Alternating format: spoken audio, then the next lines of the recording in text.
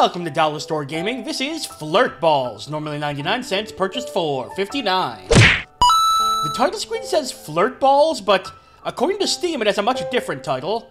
On Steam, it is called Flirt Balls Race, Valentine Day Special Casual Racing Love Theme.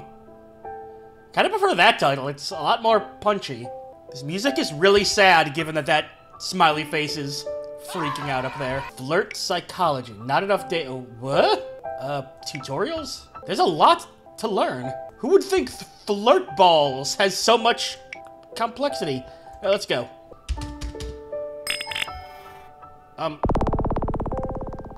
Okay. Nothing, what? Nothing worked.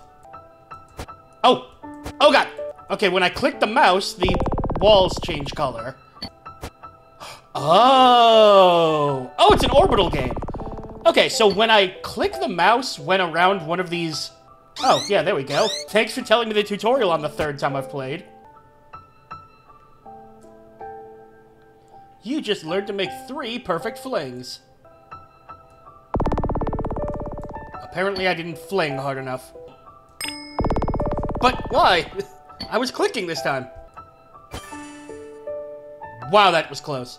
Olé! Did that say beware of a fair? Whoa. Can we get an instant replay on what that said?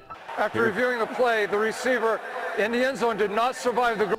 Okay, the tutorial is working, but then when I go back to the game, it wasn't. Okay, I have to wait until the actual pink energy is showing. What? Oh, shoot! If you right-click by accident, it just resets the level. I don't know what I think of that. Sometimes in the heat of the moment, I right-click. I don't care about the tutorial! How do I turn these off? I don't think I can. It's not working properly?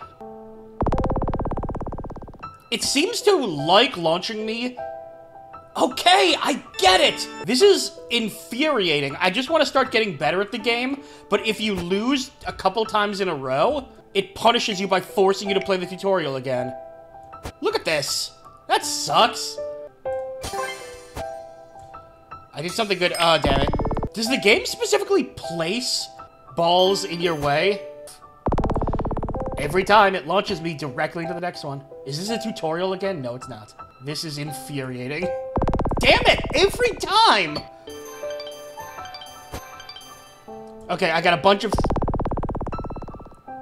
things. Congratulations, you've received a gift. There's... Okay, what am I supposed to do? Mike, you sang for me on my 18th birthday? On what? I appreciate that they... Oh my god.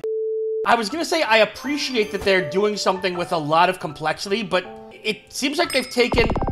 This is ridiculous.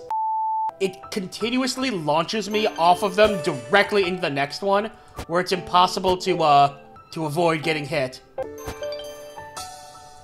Okay, I'm gonna play crazy now. Nope. Didn't work. I couldn't even grab it that time. Sometimes the clicking just doesn't happen. So I guess it's randomly generated because that one... Fuck off! Oh my god! It makes me feel like a baby. Okay, now, I know you're not learning the game, so we're gonna go back to the step 1 tutorial. Okay, we got something going. Oh, I'm gonna hit that, aren't I? No? Okay. Never mind. I really do want to start liking this game, but the mechanics are weird. Like, I like the idea of, oh, you have to loop around, but sometimes, again, it just deposits you in a way that you can't actually avoid getting hit. Like that. I actually was not able to click on those two. And this is driving me crazy. Going back to the tutorial every time you don't do well. Hang on, I want that mustache.